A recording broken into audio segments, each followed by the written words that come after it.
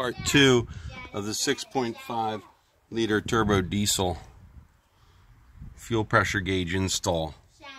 You saw that I did the T right before the injection pump. It's after the fuel filter, then to the compression. Then we use 1/8 inch copper line to run through to the interior of the truck. This truck happens to be in 1996. Installing boost, barometer, and the fuel pressure is going to go there. I showed you in the video to use the 1.5 low pressure fuel pressure gauge to hook your copper line up to, rather than struggling with fittings. All you're going to do is put the compression on here and your copper is going to go into it.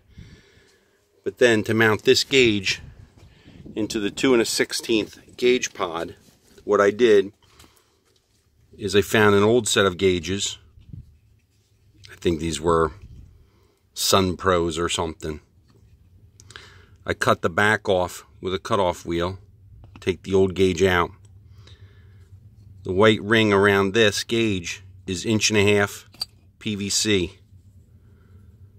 I cut a slice of 1.5 PVC off, goes over the gauge.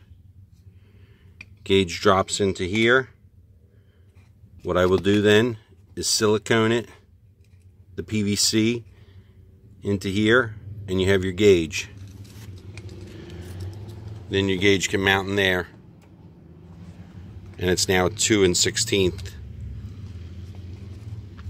inch gauge, 1 to 15 psi, low pressure, read and lift pump, fuel pressure. Check out more of my videos coming up.